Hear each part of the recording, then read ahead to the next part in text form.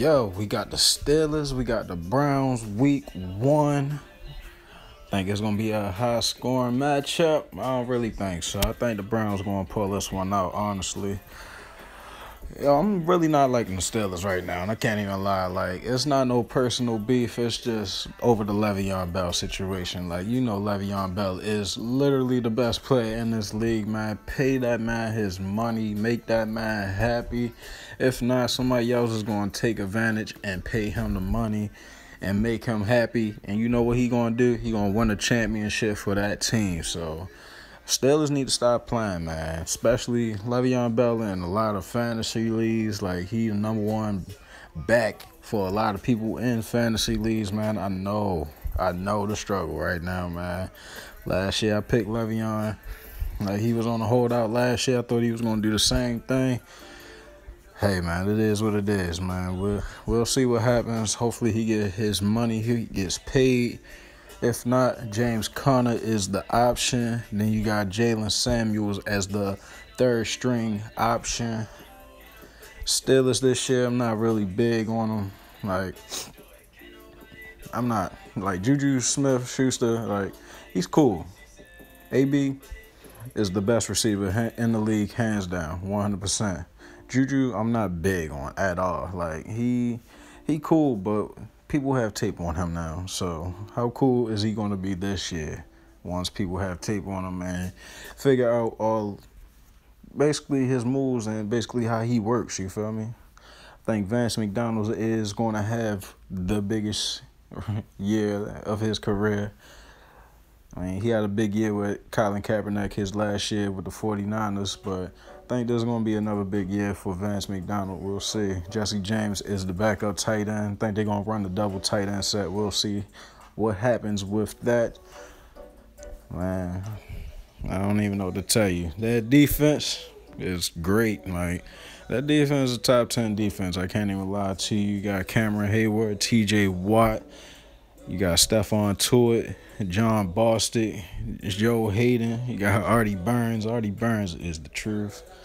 I mean, you got the kicker Chris Boswell. I think he's going to have a okay, decent season also. But this defense, man, I can't even lie to you. If I will start them this week, definitely 100% with confidence. I think we'll see. I think there's going to be more of a defensive battle this week. We'll see what happens. The Browns, on the other hand, they have a whole new offense. They drafted Baker Mayfield, but he is sitting on the bench. They try to play him for a Drew Stanton. Like, he wasn't the number 2 option. Like, come on, bro. You already know who the number 2 option is. Baker Mayfield, you got Tyrod Taylor starting. Tyrod Taylor. I love Tyrod Taylor. I love Tyrod Taylor game. Like, as a backup quarterback in my fantasy league, is a must. Tyrod Taylor is a good producing quarterback as far as a fantasy league. Like, if you need a fantasy quarterback, a backup fantasy quarterback, Tyrod Taylor is definitely the GOAT. I'm not going to lie to you. Carlos Hyde, as long as he's healthy, yo, he's an elite running back. I'm not going to lie to you.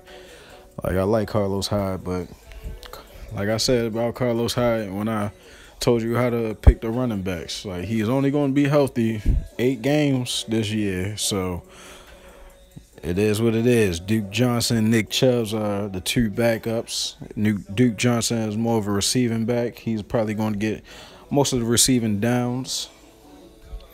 You got Jarvis Landry, Josh Gordon, Antonio Callaway, Rashard Higgins. I think their receiving set with Jarvis Landry and Josh Gordon. I think that duo right there, woo, I think that's going to be a great duo.